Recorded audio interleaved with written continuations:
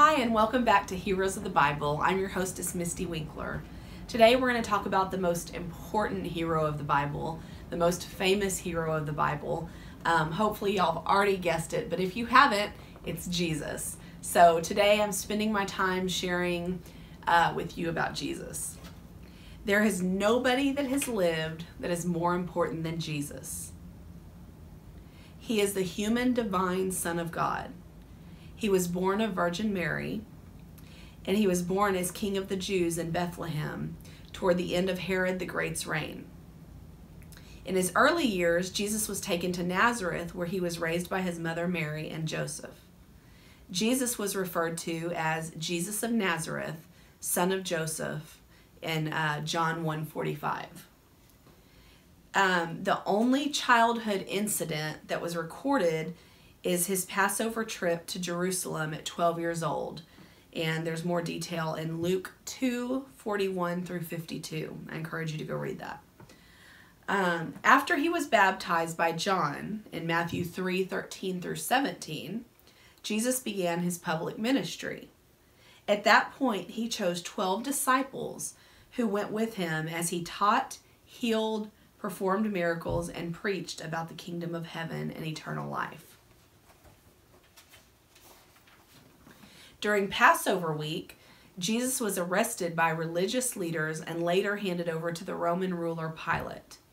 He was sentenced to death on the cross. After 3 days, Jesus rose again. That's in John 20, Acts 1 through 3. And 40 days later after that, he ascended into heaven, Acts 1:6 through 11.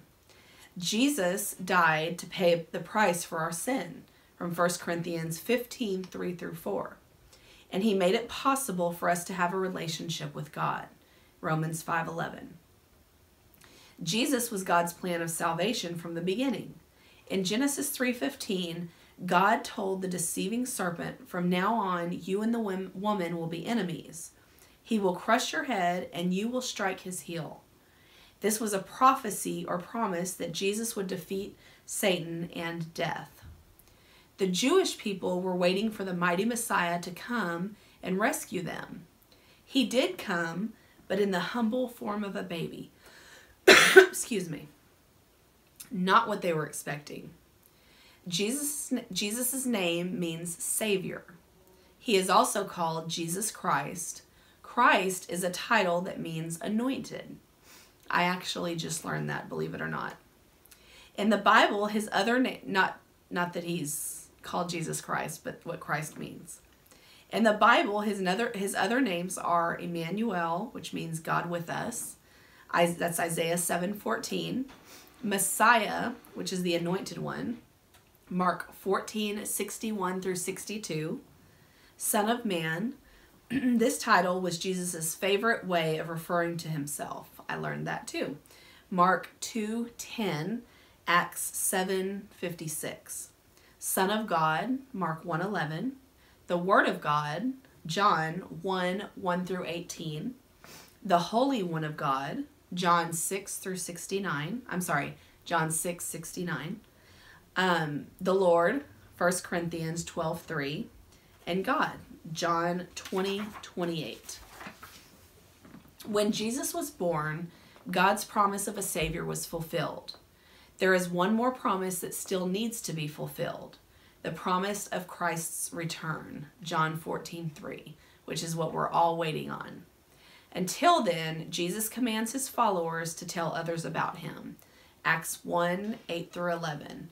And we have to be careful we don't get the mindset of we're just waiting for Jesus to return and that we're in a waiting period and that we're not actively doing anything. Because right now, it's crucial that we are, doing and grabbing as many people as we can, probably more than ever. And I was thinking about it, I've referred to this before, but, like when you're younger, if you were in athletics or if you did baseball or softball or t-ball, the coach tells you, run past first base and don't slow down before you get to the base. I remember my coach constantly drilling that in my head. And it was like, don't slow down before you get to the base. Don't stop. You know, you run full speed and you curve out. And even in track, you know, we've seen where people are giving it their all, the whole race. And when right before they get to the finish line, they slow down and you know, you don't end up winning because you've got other people that have saved up their energy and then they take off past you. But the point is, I want to finish this race out stronger than when I started. And I think right now, you know, we need to be running our fastest and giving it our all and doing our best, because it's more crucial toward the end of the race. And so right now is so important to step it up, and not just because we're getting closer to that, to his return, that we kind of slow down and then we kind of get lazy and we forget really what we're here for and what we need to be doing. So in my mind, it's like, okay, now's the time to step it up. Now's the time, you know, to be super passionate. Now's the time to really do as much as you can in a short amount of time to be able to pull as many people with us as we can. And that's his command. And until then, Jesus commands his followers to tell others about him. So, you know, if that's been something in the past that's been hard for you, ask him, you know, God, show me with my personality and with my giftings, show me the best way for me to be able to reach people for you. And I think you'll be surprised. He'll provide, you know, the resources. He'll provide the way. Be in tune with him to be able to know how to do that the very best that you can. Because I tell people all the time, you know, there's people that I can't reach because I haven't been through what they've been through.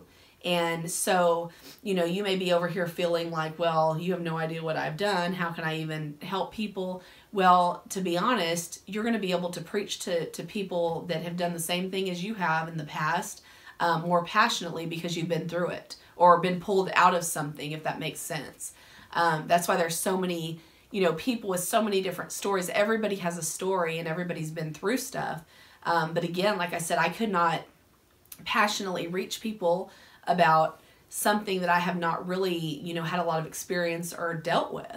That's why we encourage you as a Christian, you know, to embrace what God has given you and the gifts that he's given you and who you are as a person and your personality, to really get out there and reach people that, you know, nobody else might be able to reach. And he created you uniquely. You're not an accident. He made you exactly how he wants you to be. That doesn't mean that we are just lazy and don't ever try to improve ourselves, but we need to embrace who the person God has made us to be. And once you're able to do that, it's so important for you to be able to, I feel, you know, to be able to be used at capacity, I guess, because if you're never happy with yourself or you never love yourself, you're not going to be able to love others the way he needs you to. So that's something that's very important to work on first, and ask God, you know, help me in this area. How do I even do this? You know, we need to do God's will no matter what. Luke 22:41-44. You know, when you really step it up and you're trying to do God's will and you're really trying to live for him, yes, you're probably going to lose some family members. Yes, you're probably going to lose some friends. Yes, you're probably going to have people that look at you and say, you're crazy. What are you doing? What are you thinking? You're nuts. What are you know, why are you going this way? We have to think about, you know, Jesus going to the cross and what he went through and what he dealt with. And, you know, we've never gotten to the point of sweating blood or even close. So this, you know, stuff that we go through here on earth with family and friends and, you know, being maybe talked about or stuff because we're serving the Lord is menial compared to what Jesus went through. And we have to be willing to lay everything down, everything, family, everything, to be able to do what he's asking us to do.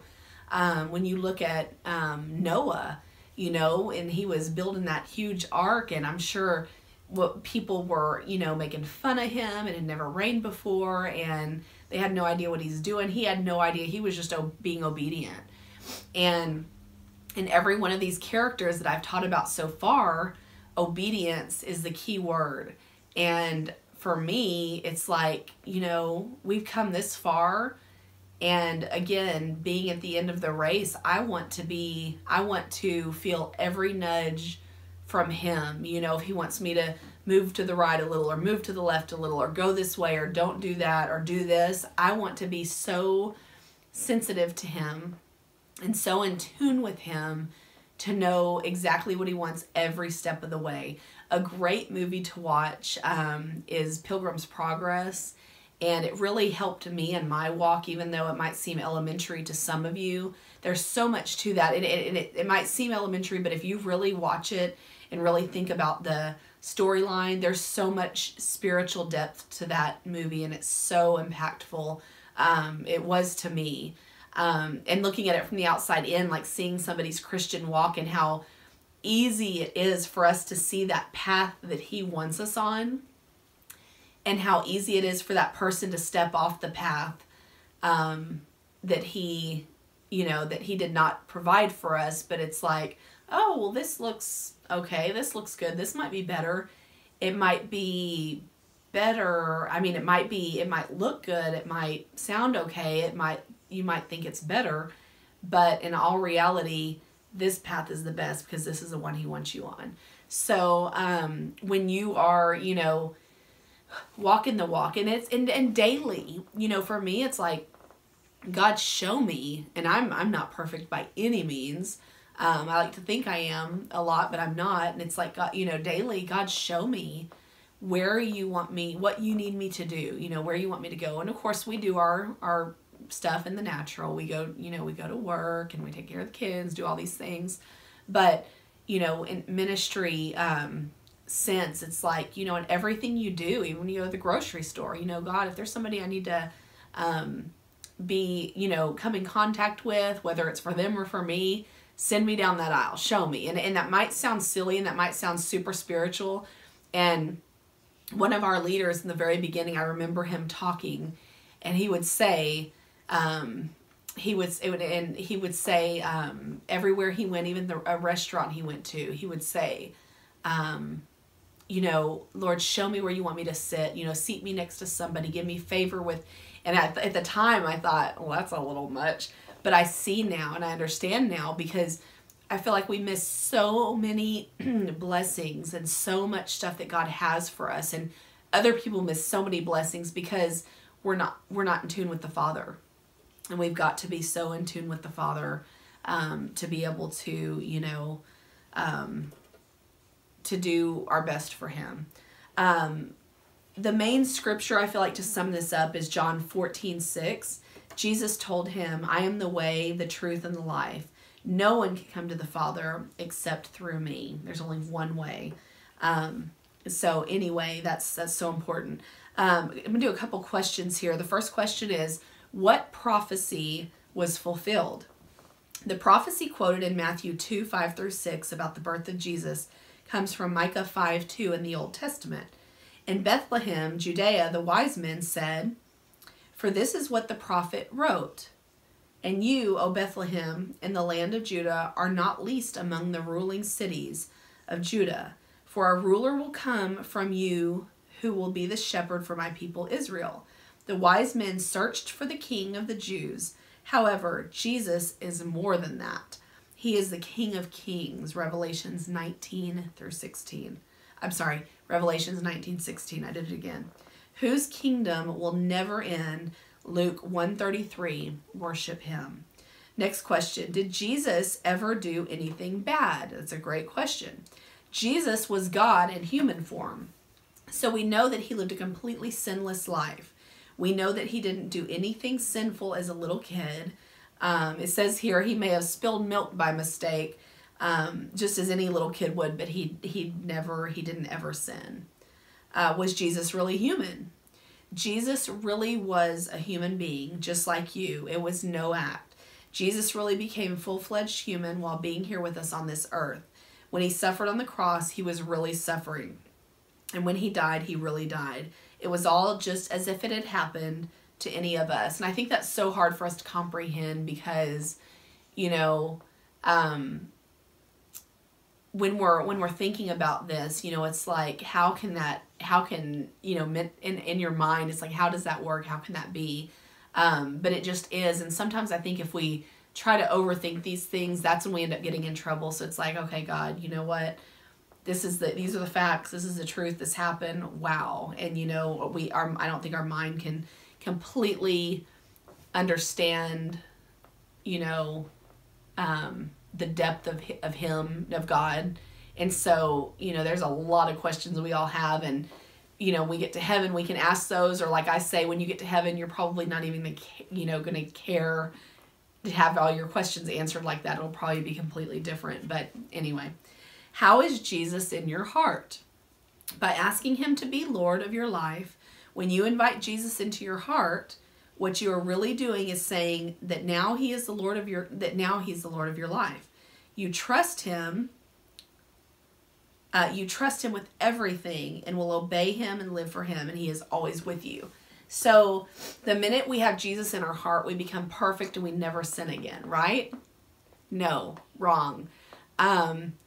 We are a work in progress. I am a work in progress. I've been doing this for a long time now. I've been in this relationship with him, and again, I'm still not perfect. I'm not anywhere close to being perfect. And there's so much that, you know, I need to improve and work on, but I've come so far. And so sometimes I think this is overwhelming. You know, it's like when you ask Jesus in your heart and he saves you, then it's like, my life, you know, how do I even do this? That's why we have to, our faith and trust in him is so important in this walk, because if we try to do it on our own or by ourselves, it doesn't work that way. And you're going to exhaust yourself trying to do this stuff out of your own power when it's just not possible. With God, come on, say it. Anything's possible. Everything's possible with God. So anyway, I know it might seem kind of an elementary teaching, but I was 19 when I received Jesus in my heart. And so something like this would have been huge for me to get my hands on, to be able to really kind of comprehend and understand, you know, what this looked like and how this was. And some of these questions, you know, even now about the Bible and some of these characters, I have questions that are probably questions I should already know. I guess, you know, they say there's no such thing as a stupid question. I feel like there are, but there's, you know, it's okay to ask questions. So anyway, thank you so much for joining me today.